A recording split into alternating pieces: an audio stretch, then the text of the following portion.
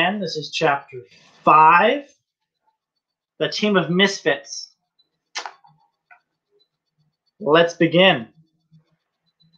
Let's look directly at the people leading that attack on Scientology and who have just dedicated their lives to denouncing everything it contributes to the world.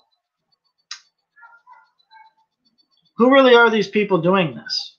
Well, there's a long list of wannabe attention grabbers, but we will attempt to list out all of the main culprits, and perhaps you'll recognize some of them.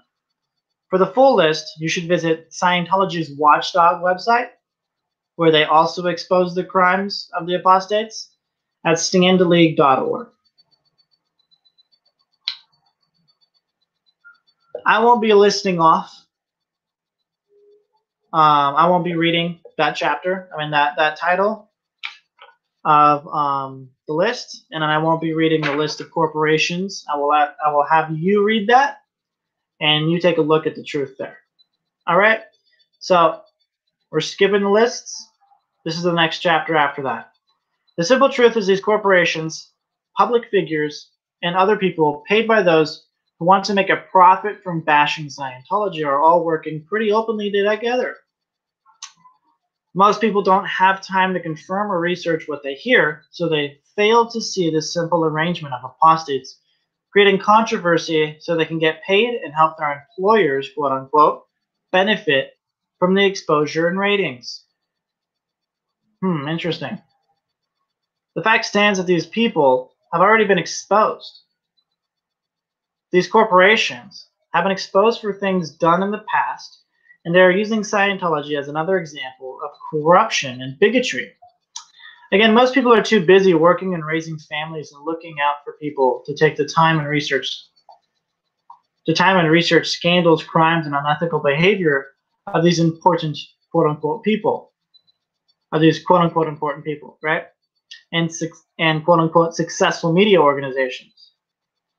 But with the current movements to expose corruption, drain swamps, and promote equal rights, under the law you can see occasional headlines where formerly quote-unquote big fish are getting caught and pushed out of their abusive positions. The church cleared out all of these people. They expelled them. They didn't leave. They were expelled for their crimes and violations. Once exposed, you see the families of the people who have committed crimes and violations against Scientology no longer want any association with them. No matter what they state in regards to Scientology being the cause of these family disassociations, that is just not the case. These individuals have committed crimes and violations against their family's standards of decent and responsible behavior. And not only that, but they fail to see the importance of taking responsibility for these wrongdoings. This doesn't mean taking responsibility, making things right by way of the church's scriptures and policies, but legally as well. Some of these individuals stole money, property, and knowingly lost the church millions of parishioner donations. That's criminal. These individuals would rather continue to bash the religion they once stood for, and by doing this, they pull others down with them, so they may never see the truth about Scientology. Sadly, there really isn't much to do for these individuals in terms of showing them the truth, as they've been taught to not see it.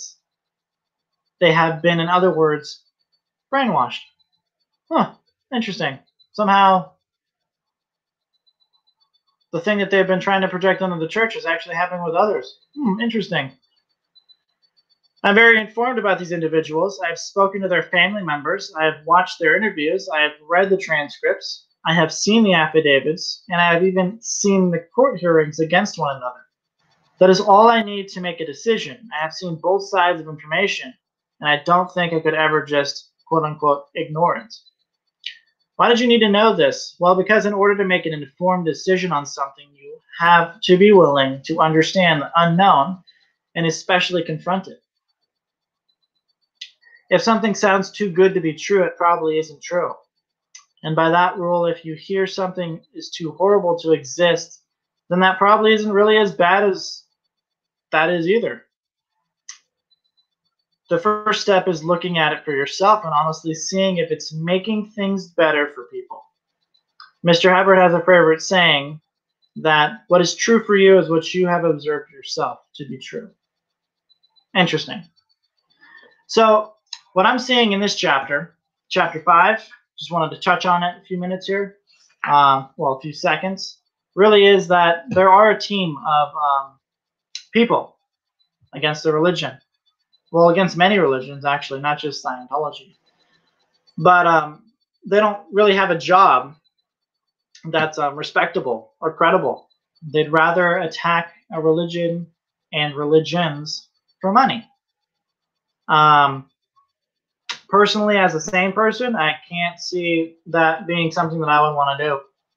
So definitely go ahead and read chapter 5. Get your copy at exposingcrimes.com. Get that list of people and do what you wish. Basically, I mean, what I would say is don't even listen to them. But that's just me. Alrighty, guys. Thanks so much. See you in chapter 6.